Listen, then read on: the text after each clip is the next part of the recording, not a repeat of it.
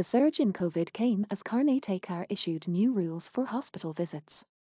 For more information, please click here. The Karnataka government on Saturday restricted the hospital visit as COVID cases rise in the state. In an order, the government said only sick patients requiring emergency care may visit hospitals and autonomous institutions. All other patients with mild illness shouldn't visit hospitals for the next 2 weeks or until further orders to prevent crowding, it said. Only sick patients requiring emergency care may visit hospitals or autonomous institutions in view of the prevailing COVID-19 situation. All other patients with mild illness shouldn't visit hospitals for the next 2 weeks or until further orders to prevent crowding. Karnataka govt.twitter.com/W5E6YKTHRK. Private hospitals have also been directed to take similar steps to prevent the crowding and halt the spread of COVID. Today, Karnataka recorded nearly 33,000 fresh COVID cases with positivity rate of 15%. Caseload of Bengaluru, which accounted for about 75% of the caseload of the state for the last 2 weeks, falls below 68% as cases in districts rise, State Health Minister Dr. Sudhakar said on Twitter.